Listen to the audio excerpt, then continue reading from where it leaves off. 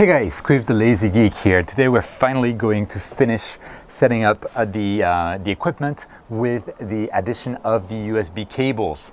So we're finally getting there. We're at the end of the road, and it's actually I've been shooting on the same day. You'll notice that it's later during the day. It's now cloudy, and the reason for that is that I kind of started having the symptoms of the beginning of a heat stroke. So I had to just okay, take a little break, go back inside, use the AC, drink a lot of water, relax, take it fine, and then I'm back to finish all of this. So we're slowly getting there. So now we're going to connect all of the USB cables and try to make them look as beautiful as possible, which is not my forte or my fore, whatever you pronounce that. So we're going to start with small USB cables, because small USB cables are easy, and we're going to use that for the electronic filter wheel and for the electronic focuser, because neither requires a lot of data, and I've had a lot of success using those short USB cables that I think are 50 millimeter long. Those are provided by ZWO. Even though they're the flat cables, I've never had a problem with them, and they're great to connect to things that don't need a lot of bandwidth, like a filter wheel or an electronic focuser, since you barely need to send any data across. So I'm just going to connect that, and we're going to put that here, and we're going to do the same thing for the electronic focuser. Now, before, I'm going to show you at the same time, I'm going to tighten all of the cables, but actually before you tighten all of the cables, you'll want to have connected your equipment and achieved rough focus at infinity, because the focuser can still move, so this can still move up and down relative to the telescope. And so if I were to tighten the cables too much, there might not be enough room for the focuser to move up and down. But I know that I'm roughly in focus right now at infinity, so I will do everything in one go. Which means that now, those cables dangling, I don't want them to be dangling, right? Because I want them to be as tight as possible. So what we're going to do is, I think I'm going to do something like that, and at the same time I'm going to snag on that cable so that it's also fairly tight as well. And I'm going to use a zip tie. So obviously normally I'd be using zip ties on all of those home intruders that come to steal my stuff. Doesn't really happen in Japan, although a few weeks ago someone stole my road bike from my garage, which was not pleasant. The cops found it, which is great, but it was still not a great experience because it's half broken now. So with that said, let's use that zip tie not on criminals but on a poor camera, and try to get everything kind of worked in. Can I actually do this properly? Now that's another question. Okay, and I've used the zip tie. Now we're much less wind sensitive, which is nice, and we can go to the following cable. So the next cable I'm going to use is a big fat USB 3 cable that I'm going to use for the main imaging camera. For the main imaging camera, I prefer not to use the ZW cables in my case, because many people have found that sometimes they have trouble with those ZW cables. And I want to connect that to the computer that is here, to the USB ports at the back of the computer. So maybe I'm actually going to unplug that for a moment, and we're going to start from the computer itself. So I'm going to plug that back on the on one of my USB 3 ports here. Here we are. And I want to make sure, ideally I'd just get a smaller, shorter USB cable, but I have to do with this huge long cable, and I want it to be tight enough so that I don't get the wind snagging on it. So I'm going to try and basically use this as a spool. I like how stupid my systems can get. Okay, and I think this is actually too short, and I don't want to sacrifice too much, so I am going to do something else. Right now this thing has been going behind the guider. I'm going to go under the guide scope, so I gain a bit of length without going around the telescope like that. And now we can do our spooling.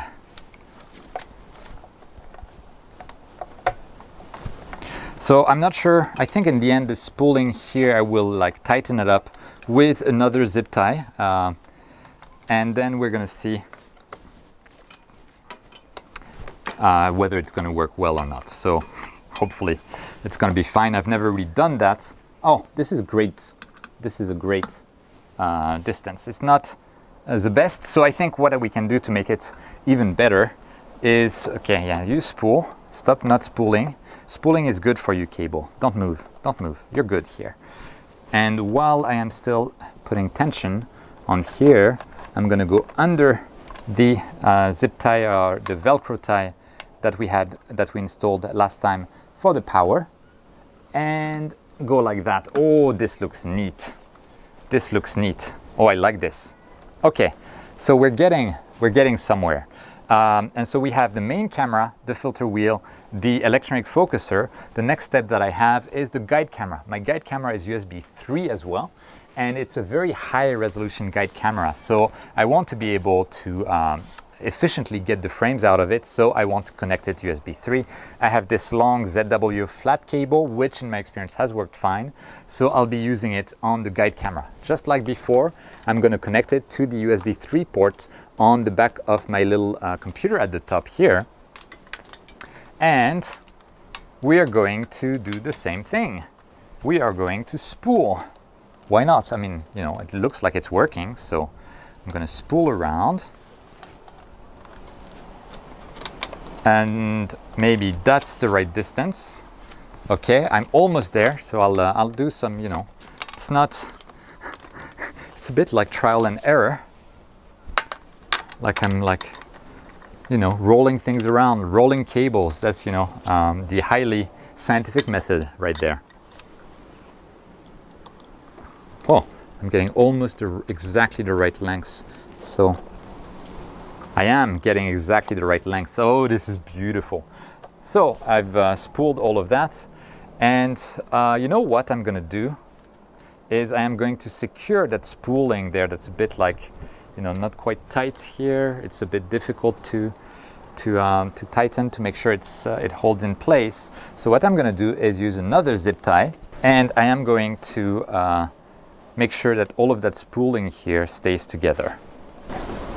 Oops, zip tie is in the wrong direction. You can tell I'm not used to criminals entering my home.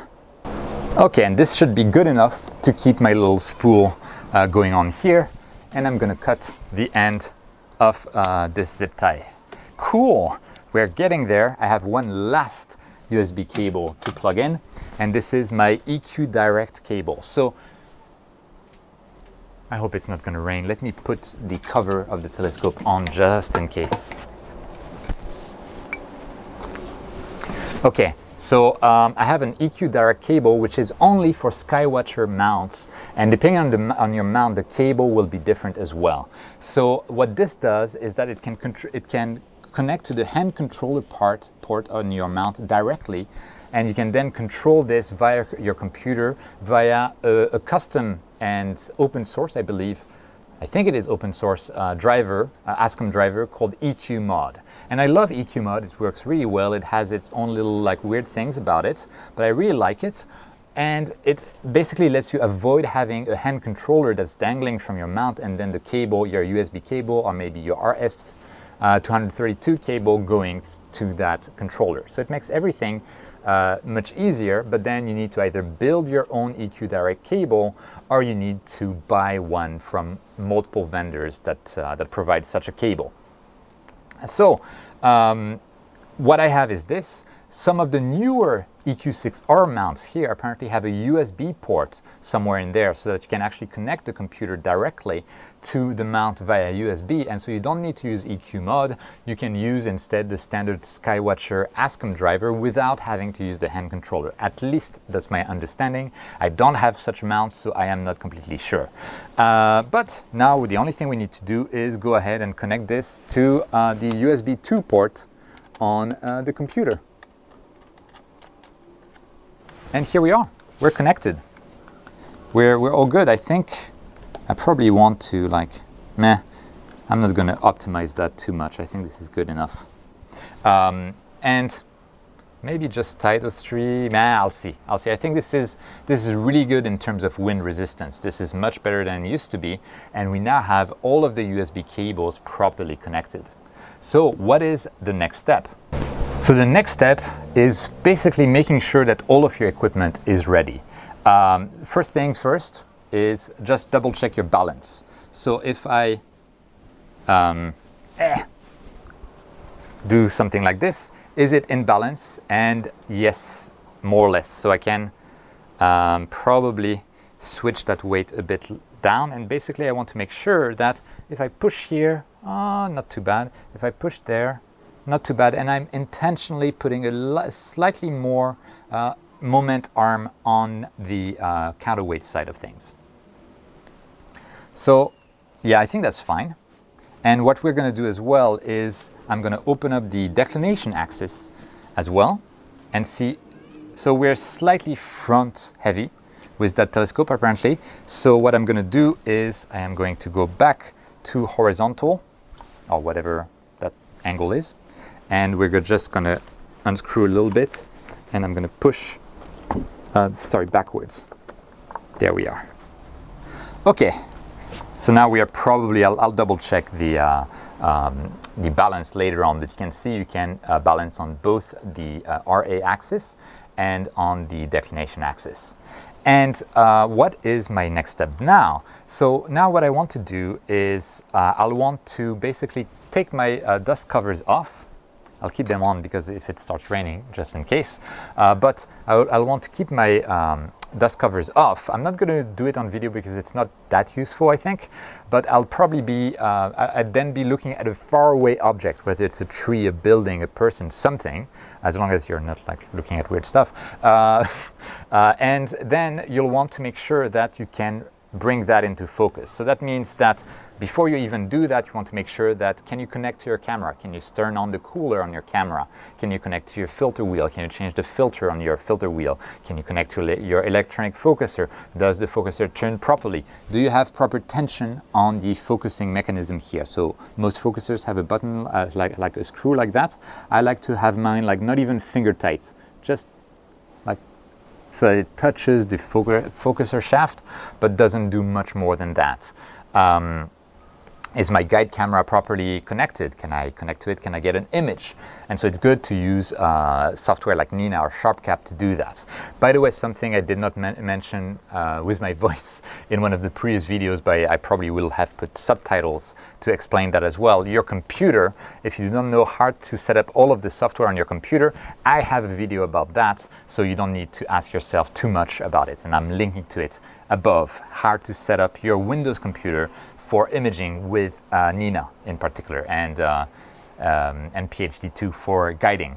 One of the other things you'll want to do is come nightfall, or when it's when you can see the when you can see Polaris or whatever we use in the southern hemisphere, you'll want to do polar alignment. So you can do polar alignment with a polar scope that's actually within that mount. If your mount comes with a polar scope, some of the more recent mounts like the SAM70 comes with like an integrated polar scope. So it's like, you know, there's tons of new stuff coming up, but this is an optical polar scope in my particular mount. I've never used it. I've never used it. The reason being that I use sharpcap Pro instead to do polar alignment. It's extremely precise and extremely easy, and I have a video on that topic that I'm linking to above if you're interested. Also, one of the things though, if you want to use the polar scope, there's tons of tutorials about doing so. One of the things to remember is that if you open up the polar scope and you look through it and you only see darkness, it's because the declination shaft that we have in here has actually a hole in the middle, but depending on the rotation of the declination shaft, that hole may not be lined up with your polar scope. So you'll want to actually use your hand controller or your ASCOM driver to move the declination axis, to rotate the declination axis of the mount until you see the whole line up with the polar scope. So that's something that tripped me up a long time ago, so just to mention it. And then after that, once you're ready and you know, evening starts to come, it's getting darker, you may want to take flat frames while you're at it, because in my case this is equipment that will not move. And so everything is static, and so I'll take flat frames which I will reuse for months and months and months. And once you've taken flat frames, you are ready. Everything is ready, and you will be ready to image. Isn't that absolutely insane? So it's a lot of effort to set up. You saw me. Even though I'm like used to all of that, I did struggle quite a bit, but you know, it's totally worth it. And now I have a setup that is fully automated. I'll be able to remote desktop to my little computer there and just control everything without, you know, having to leave my bedroom or my living room. Super convenient. And that is the whole point of being lazy. And now this is a lazy setup. Together we have built a lazy setup. Isn't that amazing? If you want to be even lazier, by the way, you can set up your computer to automatically sync the images that it takes to a computer inside your house, for example, so you can do processing from inside your house without having to transfer the data manually between your imaging computer and your processing computer. If you're interested in how to do that, I have a video about that as well, linked above. Amazing how many videos I have by now. So I think that's pretty much it for this series in terms of setting up the whole telescope. I need to clean up my balcony, even though all of the mess you saw at the start of this series has been cleaned up. The balcony looks much better now. And actually just now my camera battery just died and I had to recharge it, and I'm back like 30 minutes later. It's barely charged, so I have to end up quickly. So the last step that I will do with that setup is just cover it with my telegizmos 365 telescope cover. And just like the rest of my equipment, I'll put the link down below if you want to purchase it from OPT. And if you use my link, you'll be helping me. It's an affiliate link. So if the stars align and you want to do so and it's cheaper or it's easier for you, please feel free to do so. If not, do not. I love the 365 cover, although it has drawbacks, and I actually have a review about it with the drawbacks pointed out here. So feel free to watch that as well. So let me take my desiccant. Whoa. Well, actually, I'll need to replace this one. I still need to get electronized. This one is, wow. Okay, this one still has some. So I'll put my desiccant on here, and then I'll just put my cover. So this cover is actually for 8-inch SCTs on an Altaz mount, but it's working fine. And just like that, my equipment is covered and I am permanently ready. So I'll still need to do like the polar alignment. Why do I have clear skies right now? Maybe I'll come back later in the evening to do my polar alignment. But yeah, we're done rebuilding this equipment, and that was it. That's it for the series of actually building up the equipment. So it's been a lot of work, and hopefully it's been very useful for all of you guys. If you feel like there's something that I haven't covered or you want me to cover, please feel free to let me know in the comments down below. If you're new to the channel, please be aware that this is part of a whole series of videos on starting astrophotography for lazy people. I'll be linking to the playlist up here. And there's a lot of information on this channel, both like reviews, technical nature, gain, offset, exposure time, tips and tricks, all that kind of stuff related to astronomy and astrophotography. So if that sounds like something that interests you, feel free to go down, subscribe, click on the little notification bell to be notified when I upload a new video. And with that, thank you so much for watching. Don't forget whenever you can to look up at the stars, and I'll see you next time.